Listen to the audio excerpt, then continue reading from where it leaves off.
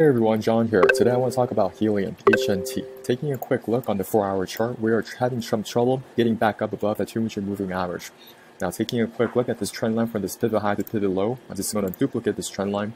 If we're going to have a deeper pullback, Helium could potentially come back down to around $7.80, which is also very possible. We had a series of nice higher highs and higher lows, but over here we had trouble getting back up above this new recent high, which is around 21.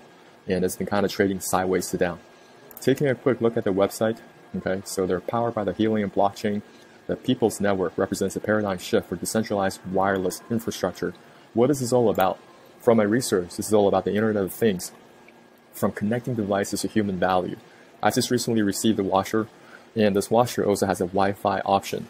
So the Helium miner could have that possibility where it connects and talks to my washer, or the refrigerator. A lot of these devices, appliances that we're seeing now, it's going to have Wi-Fi capability.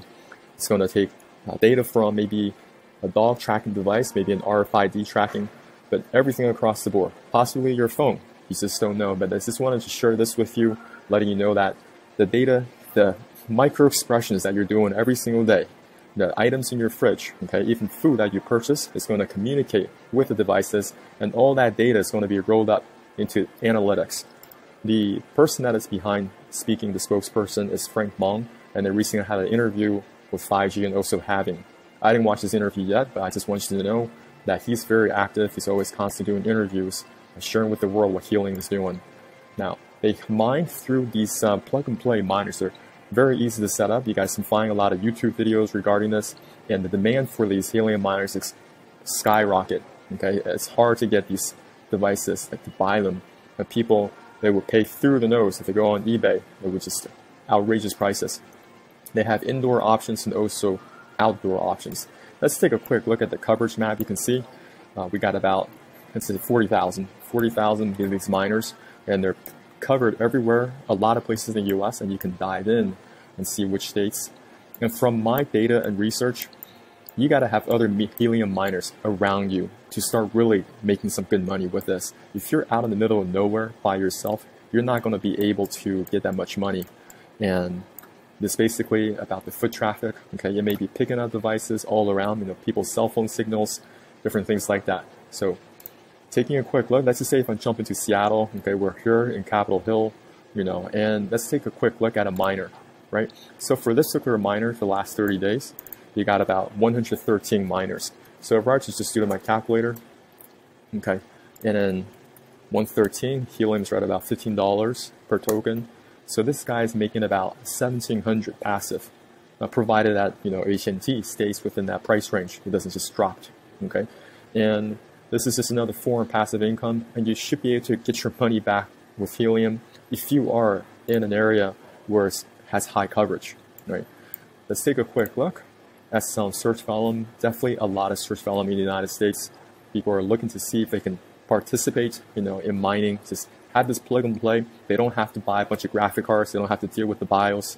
As I say, I just wanted to have this thing set up, plug and play, set up to my phone, ready to go. Now, if you're just trading this, you can use Binance. Binance, it can allow you to exchange USDT to HNT. Okay, so something you can consider. You can also take a quick look at their Helium Twitter, and they're pretty active. Okay, you can see they've been shipping these out. There's just so many of these people that want to have that demand, right? And they also have other interactive maps, which is a little bit more comprehensive, and it's taking place over in Lisbon, Portugal. Now I'm going to talk about liability concerns. There's going to be increased EMF, electromagnetic frequencies, when you're dealing with these new devices, not just with 5G, but also these plug-and-play miners coming on board. People are they just don't know. People don't know the liability concerns when it comes to your personal health. So you guys can take a quick look. If you just go to Face Essentials EMF, there are some blogs and articles, right? You guys can read about these things and what it's all about. Different items. You can say, you can even get a meter, just how much EMF is surrounding my house right now, right? And you guys can take some of these looks at these devices and things that you can do to protect yourself, okay? And taking a quick look, this is another blog that I've written. You guys can also take a quick look at these products. None of this medical advice. You got to do what you got to do, but also learn, okay? And learn. There are things that we should be learning when it comes to these devices. Just like when you're dealing with devices, Okay, this guy knows where you are. This is a very these devices, people know pretty much where you are, so you gotta have some security for the house too. That's another liability concerns, right? So this guy over in Belltown, right? So people, they can scroll in, they can just kind of look around, right? They can look on the map and say, okay, this guy, maybe somebody's gonna come over to your house and jack your miner. I'm just telling you straight up, right? You gotta always be watching on your back. And take a quick look at this book. It's called The Invisible Rainbow, A History of Electricity and Life.